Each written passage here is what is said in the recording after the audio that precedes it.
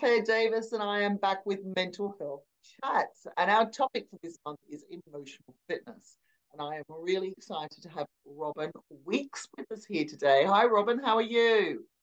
Hi, Claire. I'm doing great today. Thank you.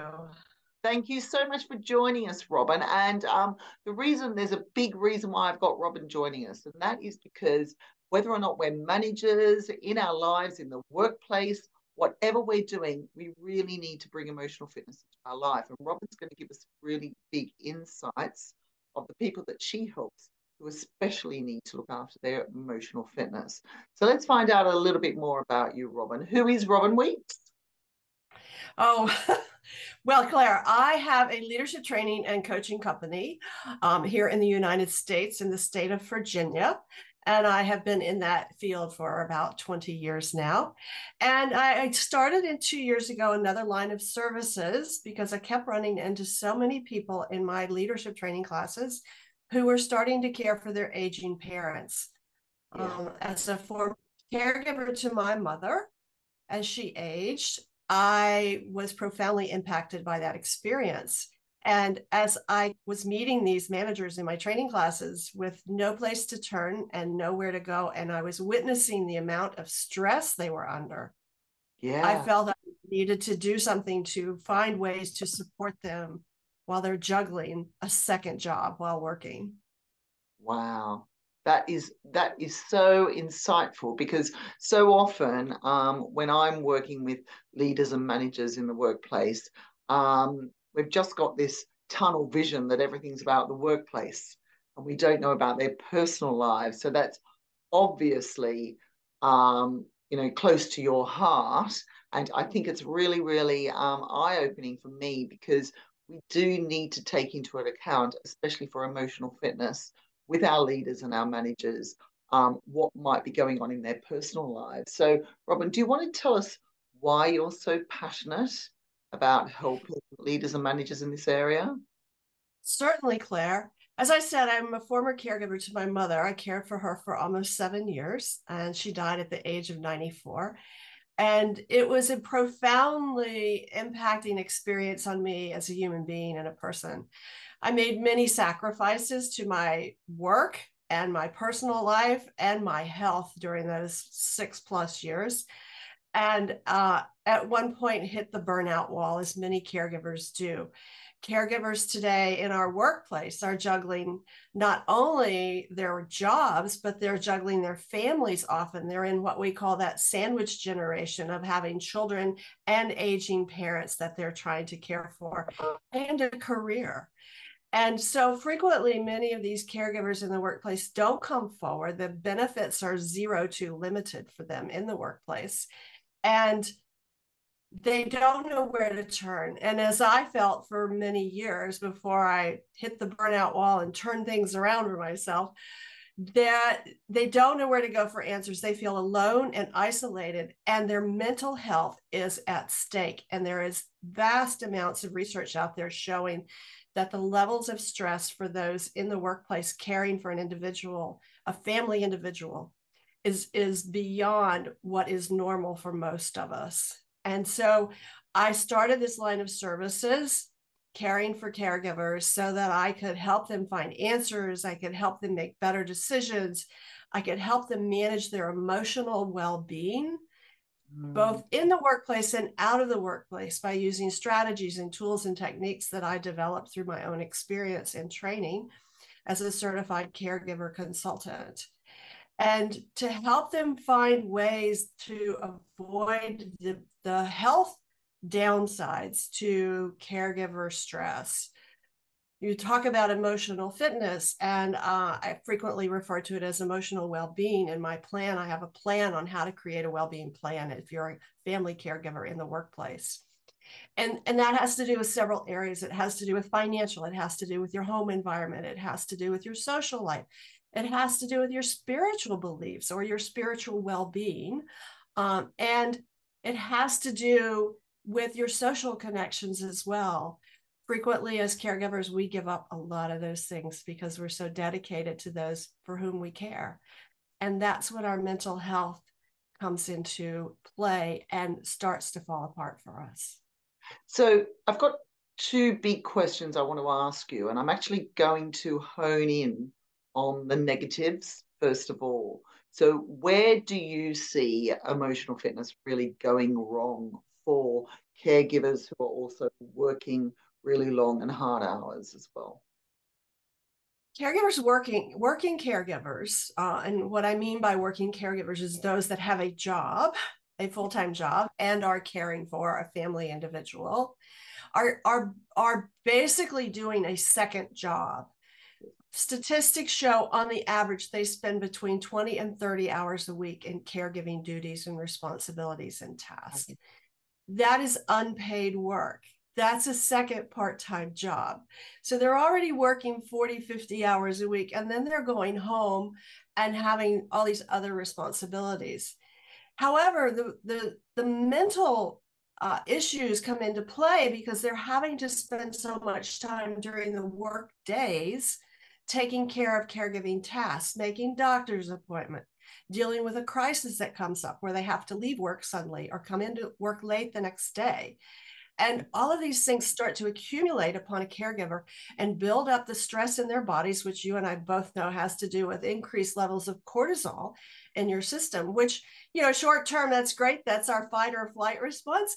But long term, that's very unhealthy for our bodies.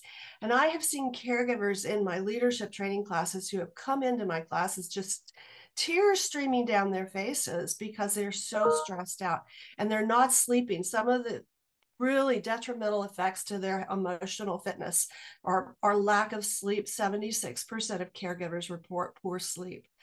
Obesity, imbibing too much in alcohol. I mean, we all like a glass, not all of us, not many of us like a glass of wine from time to time. But when we're stressed, we tend to overdo that. We don't eat well because we get home and we're tired and we're caring for someone. So we may not be eating a very well-balanced meal. And so that, of course, contributes to more stress. And we eat fast foods or we drink too many sodas. And then the other part is what I call the hypervigilance. Caregivers are often, as a lack of sleep, is they're sleeping with one eye open, waiting for the phone to ring. Or waiting to hear their parent get up because they're worried they might fall if they're living at home with them. The other hypervigilance is you've got your phone with you and you're on call basically 24/7. Yeah. That level of hypervigilance is emotionally draining, fatiguing, and detrimental to your physical health as well as your mental health. You lose lack of focus in the workplace.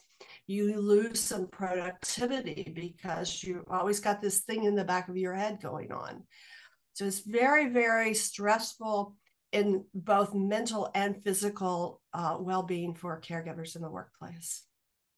Thank you, Robin. They're very, very insightful tips there, because we do need to look out for caregivers in the workplace and find out if they're on our teams or if they're, we're working close with them on a project, etc. So let's flip that round. And can you tell everybody, as a caregiver who's working 50, 60 hours a week, you said, then has this second job, which is 20 to 30 hours a week, what can caregivers do for their emotional fitness? Great question. I have a plan in my emotional fitness well-being webinar that I do. And there are, as I said, there are 7 areas. One of the first things that I recommend to caregivers when I'm consulting with them is to look at how many different teams you can create as a caregiver. Caregivers, and this was me as well, we tend to think we're the only one that can do this job. I've got to do my work job. I've got to focus on work. I've got to focus on caregiving. I've got to focus on my family. And I'm going to give up my social life and my hobbies. And I'm probably going to give up my exercise too. All bad choices. So one of the first things I recommend to my caregiving clients is that let's look at who all the people are in your circle. Who's in your immediate circle? Family, neighbors, relatives, close friends. Let's look at who's in the circle outside of that, and then the circle outside of that. Then what we do is we identify what each person in those circles has as a strength. Are they good at organizing?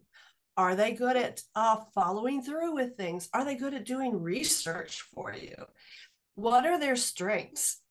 And then we look at what sort of task they may be able to help you with or pick up for you. For example, we often overlook some people in our lives that can help us do a lot of things. So, for example, if you have a paper boy who brings the paper to your door, which that doesn't happen very much anymore because we're on the internet, but some places it still does. Or let's say you have a lawn boy, you have a neighborhood kid who mows your lawn. That's someone who could help you. They could walk your dog for you if you needed that done. Yeah. They could water your flowers for you while they're mowing the lawn so that you can check that off your list. Done. So we tend to overlook a lot of people in our lives that can be helpers to us and be on our various teams. And then what we do is we put those teams into categories. Who's my team in case there's an emergency and I have to be in the hospital with my loved one? Who's my team at work if I have to leave work for a day or an afternoon? Who on my team can pick up the slack for me or is willing to do that or is cross-trained to do that? So we look at all the various ways you can create these various teams. Who's on my transportation team? Let's say I can't pick up my dad who's in adult daycare today. Can someone else do that for me? Who is that individual that I could rely upon to pick my dad up? So we look at all the types of teams you can perform. So that's one tool I have. Another tool I have is having a family conversation. When we become caregivers, we're often thrust into this. And my whole approach to this is to be proactive, start early, planning and preparing for what's going to come. And part of that is having a family caregiving conversation. Yeah. And I say extend that into the workplace. Don't be afraid to come to your supervisor and say, I'm going to be caring for my father. He's moving into my house with us because he's aging and now alone. And don't be afraid to bring these topics up because, as you said, we often don't know what's going on with someone at work. Yeah. They come to work and they look stressed or they look upset or they've got tears coming down their face. And we say, what's wrong? And they say nothing and we walk away. We need to have the conversation in the workplace. We really need to open this conversation. And I coach my caregivers to please talk with their supervisors and their peers and colleagues and share what's going on. They don't have to get into intimate details, but to share this experience that they're starting to have in their lives because it's very impactful. Oh, Robert. So those are tools.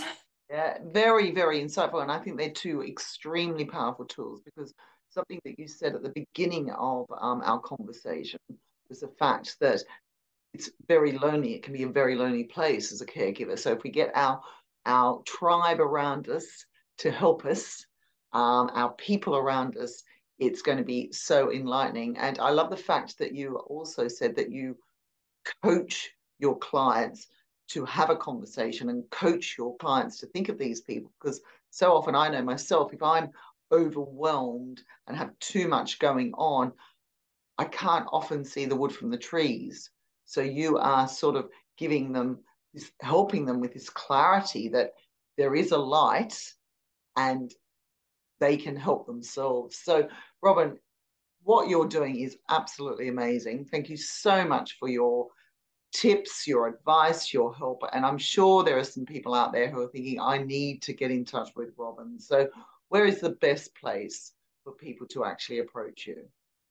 Well, they can reach me at my email all the time. It's ROBIN, Robin, at 𝗵𝗵𝗆𝗆, and that's 𝗵𝗵𝗆𝗆POINT.com.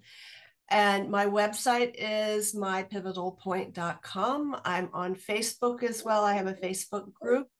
It's a private group, so you can ask to join. It's My Pivotal Point Caring for Caregivers. And you can find me on LinkedIn, Robin Weeks. Wow, that's absolutely brilliant. And I'm sure you've got a lot of advice on Facebook and LinkedIn to help people as well. So thank you so much for your wise words. And for anybody out there who would like to contact Robin for future help, I'm sure she's there to help. And do take care and good luck. Thank you, Claire.